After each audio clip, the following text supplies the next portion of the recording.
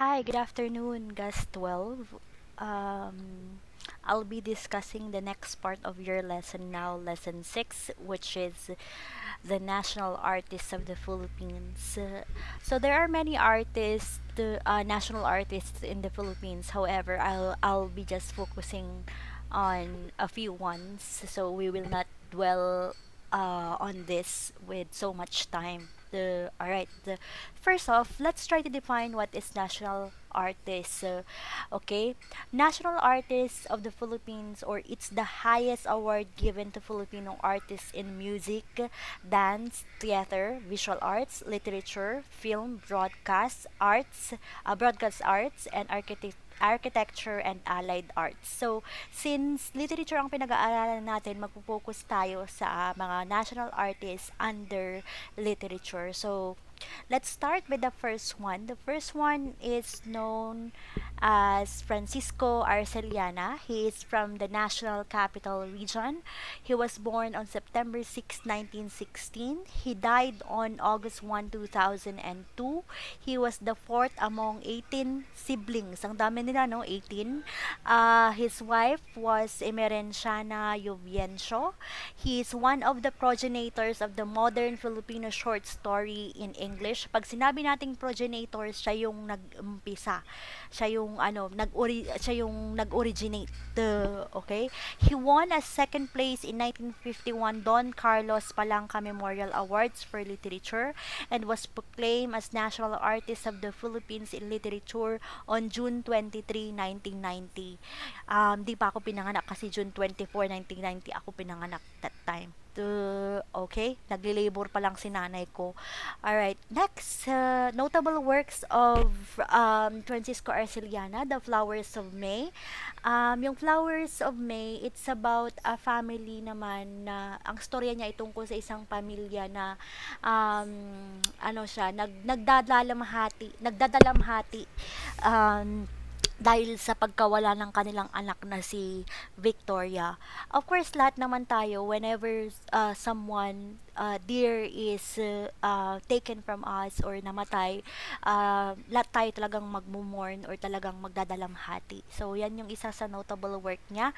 And then, second is yung The Mats, which is a story of Filipinos telling how strong our family ties are. Of course, we as Filipinos, we always say that we have a close family neat, kumbaga very very family neat tayo or very close tayo sa mga pamilya natin na minsan pati mga extended family natin kasama natin sa bahay o kaya kapag 'di ba kapag may mga okasyon, yung mga reunion, okay? So that's how strong our family ties are, na kapag kahit na ang layo-layo, kapag reunion dapat talagang pumunta. Alright. The next one is Edith El Tiempo. She is from Cagayan Valley. She was born on April 22, 1919 in Buyongbong, Nueva Vizcaya.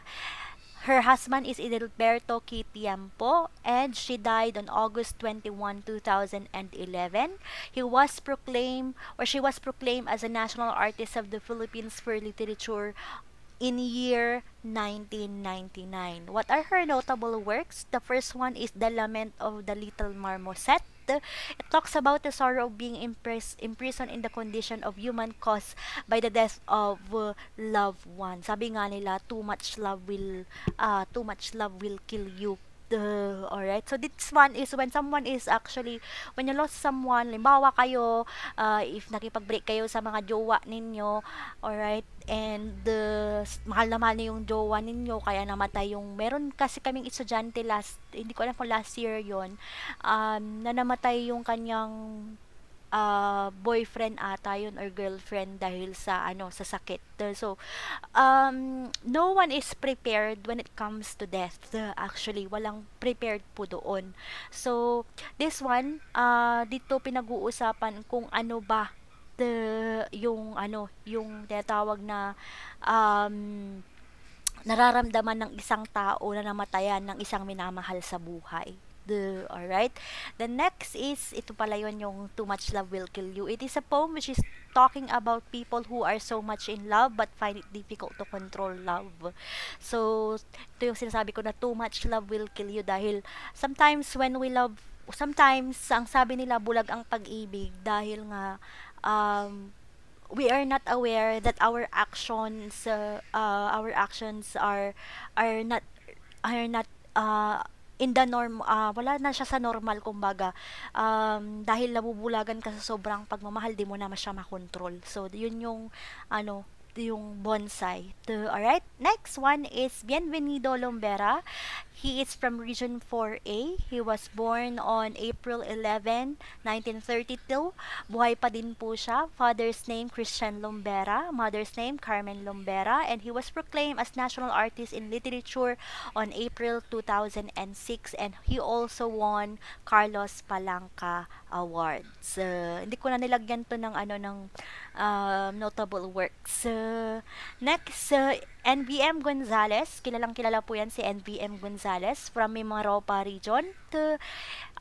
He was proclaimed as National Artist on year 1997. Born September 8, 1915, and he died on November 28, 1999. I was 9 years old at that time. Notable works, yung Seven Hills Away. It's the, naman to, tungkol dun sa mga kaingero.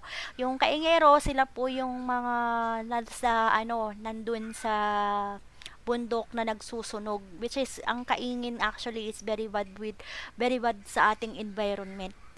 Okay, next notable work of him is The Bread of Salt, the story of a boy who is always buying a pandesal. Diba sa atin sa mga Pilipino very uso ang pandesal. Kung maalala ninyo yung pumapasok pa kayo diyan sa may baldos, meron tayong pandesal. Masarap kapag mainit. So yun po yung notable work niya. Okay? Bali mabilis lang kasi tong slides na to because we will just be tackling about national artists. Hindi na natin siya masyadong mag-present lang ako ng facts. So, Virgilio S. Almario from Region 3. He was born March 9, 1944. Spouse or asawa Emilina B. Soriano. Pen name Rio Alma. Buhay pa rin po siya hanggang ngayon, and he was declared as national artist on June 25, 2003.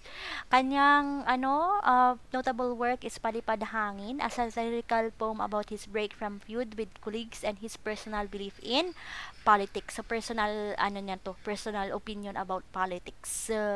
Next is Alamat at Historia. It's about the making and what is about myth, what is about reality, what's the difference between myth and reality. Alright, next we have Cirilo F. Bautista, born July 9, 1941 from National Capital Region. He was proclaimed as National Artist on year 2014 in Literature. Notable works, we have the Trilogy of Saint Lazarus, a project that took him 30 years to finish. Imagine 30 years niyang tinapos yung book na to, kasi trilogy naman siya. Pero it doesn't, kumbaga, hindi siya ganun kadali. Kasi poem siya. Tapos, na kinumpile sa isang book. Okay? And then, we have another one, yung Galaw ng Asoge. Okay? That was written by Cirilo Bautista as well. Next, Nick Joaquin, born May 4, 1917, died April 29, 2004. He was proclaimed as the national artist on year 1976 at nilibing po siya sa libingan ng mga bayani. So, next, work po niya yung summer solstice. Ito yung sinasabi ko sa inyo nung previous lesson natin na sumayaw sila sa ilalim, sumayaw sila sa may balete kasi nga hindi sila magkaanak. So ang ginawa nila, pumunta sila sa isang place na may balete para doon sumayaw para magkaroon ng isang anak. At ang adaptation po niyan, ang title ay Tatarin. Okay, next, we have Amado V. Hernandez. Tinagurian din po siyang manunulat ng manggagawa. Actually, sineselebrate siya lagi tuwing May 1 kasi siya yung nakipaglaban para sa mga manggagawa. He was born September 13, 1903. He died March 24, 1970. And he was proclaimed as National Artist on year 1973. One example of notable work is yung mga ibong Mandaragit. It's about the Japanese guerrilla. Okay, next one is we have Lazaro Francisco. He was born on September 13, 1903 in Tondo, Manila. Died March 24, 1970. Proclaimed as National Artist in the Philippines on year 2009. Example ng kanyang work ay yung Sugat ng Alaala. It's about the Japanese time as well. Anong buhay noon. About kay Anita, kung paano siya niligawan, paano nag-confess yung manliligaw niya, and everything. Okay? Next one, we have F. Shonel Jose. Ito, sariling atin to kasi taga Pangasinan siya. He was born on December 3, 1924. Buhay pa rin po siya. Nasa Rosales, Pangasinan. The year he was proclaimed as National Artist on year 2001, and he is a fiction writer. Notable works, example, My Brother, My Executioner, tungkol sa dalawang magkapatid na nag-away. Okay. Next, we have Don Vicente. Tungkol naman ito sa kanyang hometown, which is yung Rosales. Okay. Next one, we have Carlos P. Romulo. He was born June 4, 1898. He died December 15, 1985.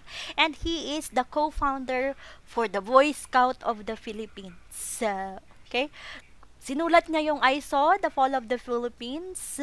Okay, I Saw the Rise of the Philippines, My Brother America, and I See the Philippine Rise. Next one, we have Jose Garcia Villa from National Capital Region. He was proclaimed as National Artist on year 1973. Born August 4, 1914, and he died on February 7, 1997. Okay. This one is his work. Actually, ito is isa sa pinakasikat na work niya kasi this is one of an advice, yung mga advices niya kasi to sa mga teenagers. Di ba maraming mga teenagers na nagkakaroon or kinakasal ng maaga or nabubuntis ng maaga. So, itong footnote, kaya footnote to youth kasi, di ba yung footnote, paalala sa mga kabataan. Alright. Next, we have Alejandro Roses from National Capital Region. He was proclaimed as National Artist on year 2003, a short storyteller, and he died on May 23, 2011. Notable works like Something to Crow, a collection of Alejandro's short stories. Okay, and then we have Rolando Estino from National Capital Region. He died July 7, 1997. He is a poet, dramatist, and a director. Last but not least is Levi Celerio. Siya po yung unang tao na naitala sa Guinness Book of Record na kayang gumawa ng musika gamit ang gamit yung dahon ng halaman. He was born April 13, 1910, and he died on April 2, 2002. Proclaimed as National Artist in the Philippines for Literature and Music on 1997. Just a disclaimer, photos that were used in this presentation are not mine. Credit to the rightful owner. So this is gonna be your lesson for National Artist. For the following ones, we will be focusing on writers from Region 1 or from Pangasinan. Okay? Good afternoon and have a nice day.